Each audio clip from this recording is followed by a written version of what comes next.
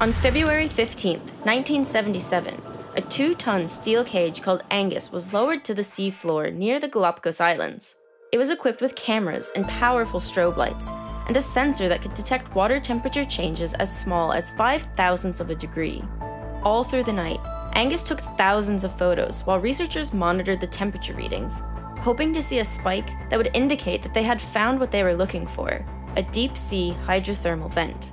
After many hours of searching, Angus finally sent out a signal. It had registered a spike in water temperature.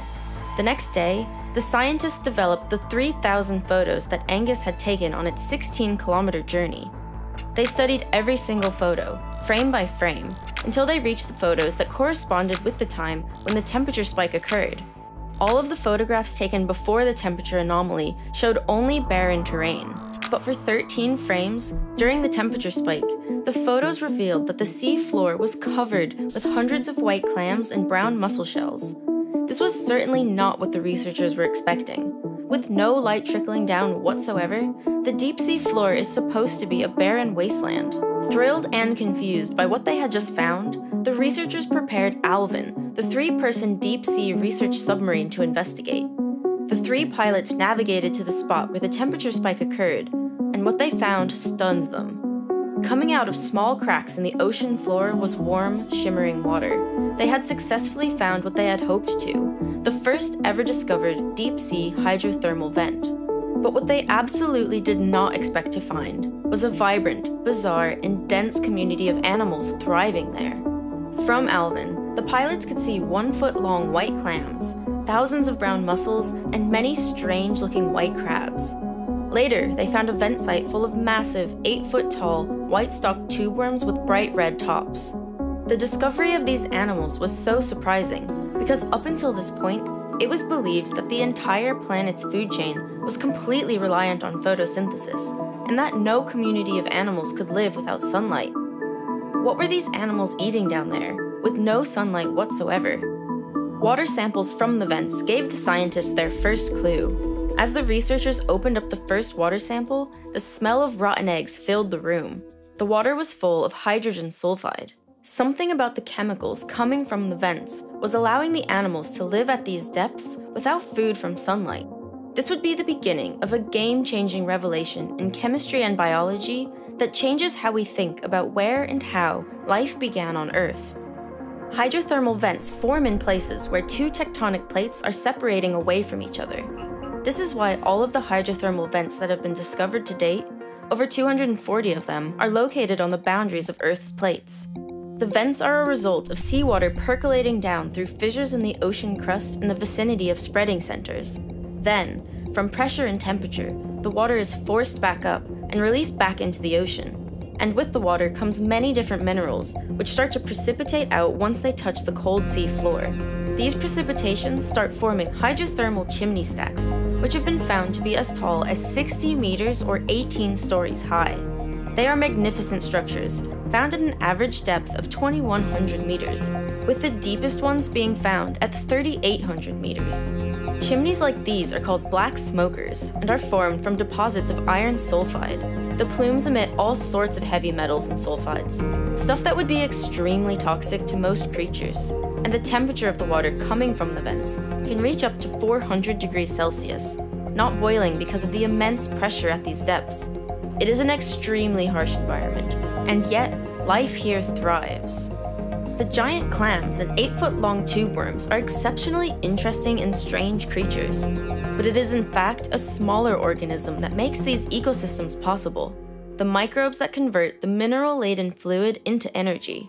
Instead of using light energy to turn carbon dioxide into sugar like plants do, they use energy released by chemical reactions of the minerals spewed from the vents to make a sugar, a process known as chemosynthesis. For reference, plant photosynthesis uses the sun's energy to transfer electrons from water to carbon dioxide to produce carbohydrates. To create sugar without the sun, however, is a different process. During chemosynthesis, the source of energy is energy liberated from a chemical reaction, the oxidation of an inorganic substance, rather than energy harvested from sunlight. Hot water flowing from the hydrothermal vents is saturated with inorganic compounds, like hydrogen sulfide. The bacteria use energy stored in the chemical bonds of hydrogen sulfide to make glucose from water and carbon dioxide. Pure sulfur and sulfur compounds are produced as byproducts. And this is the process that allows the vibrant communities of deep-sea animals to survive. The giant tube worms, for example, live symbiotically with these bacteria. The bacteria lives inside the worm, allowing the worm to utilize the sugar molecules created. These weird-looking crabs also populate hydrothermal vent areas in massive numbers. They too survive directly off the sugars produced by the chemosynthetic bacteria growing in their bristles. Other animals feed off of the clams, mussels, or crabs that feed on the bacteria. All of the creatures that form the hydrothermal vent communities are part of a food chain made possible by chemosynthesis. Our knowledge of chemosynthetic communities only began with that fateful discovery of the first hydrothermal vent communities in the 1970s. Since then, chemosynthetic bacteria have been found in hot springs on land and on whale carcasses and sunken ships at the bottom of the ocean, and their discovery has changed the entire way scientists think about the origins of life itself. Scientists generally agree that the origin of life on Earth involved an evolutionary process of increasing complexity that involved molecular self-replication, self-assembly, and eventually the emergence of cell membranes. Basically, that chemicals and molecules slowly became organized into nucleated cells. However, there are many different theories for exactly how this could have happened. For years, a prevailing theory, known as the primordial soup theory of life, was largely based around Stanley Miller's 1952 experiment that demonstrated that most amino acids can be synthesized from inorganic compounds by sending an electrical charge through a flask of a chemical solution of methane, ammonia, hydrogen, and water. Scientists proposed that an external source of energy, like lightning, may have triggered these reactions in the early Earth. However, critics of the soup theory point out that there is no sustained source of energy to make inorganic compounds react, and without an energy source, life as we know it couldn't have come about. An opposing theory of life was thus introduced in 1993 by geochemist Michael Russell from NASA's Jet Propulsion Laboratory. He suggested that life came from harnessing the energy gradients that exist when alkaline vent water mixes with more acidic seawater, providing the continuous energy source needed. The rationale for this line of thinking is that life as we know it is based on the physical compartmentation from the environment, where the chemical reactions that allow life to exist happen in a self-contained environment, aka inside of cells. Researchers like Russell therefore hypothesized that inorganic matter that had similar attributes of compartmentation could likely be what led to organic life. Proton gradients across cell walls and membranes to create charge differentials also play an essential role in life. This is known as the proton motive force, and usually involves a difference of about 3 pH units across a membrane.